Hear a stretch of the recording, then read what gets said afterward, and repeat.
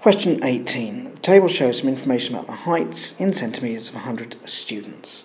First task is to find the class interval in which the median lies. Now there's 100 students, so we're looking for where the 50th student lies. So if we look at the frequencies, we can see that 8 students are in the first frequency interval. Another 16 are in the next interval, so that's 24 students.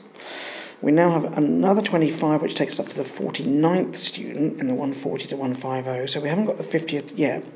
The 50th will come in the next 30, it'll actually be the first of the next 30, and so it's in the interval h is greater than or equal to 150, less than 160. So we simply need to write that to get the answer. So the answer is h greater than or equal to 150, less than 160.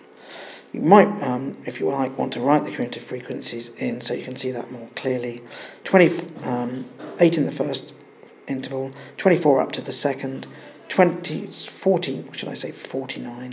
up to 150, and there your 50th is certainly going to therefore be in the 150 to 160. Now onto the calculating the mean height.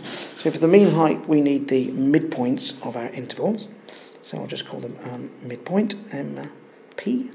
And so we're looking at 125, 135, 145, 155, and so on. And the method here is to multiply your frequency times your midpoint to get a total. So we'll do that next. So I've done 8 times 125, 16 times 135, and so on.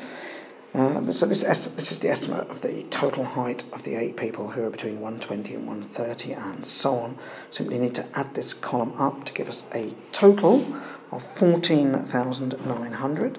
So that's the estimate of the total height of the 100 students. So we take that total and divide by the number of students. And you don't really need to do that with a calculator, we'll just lose our noughts. And the mean height, therefore, is 149 centimetres. And that's your answer.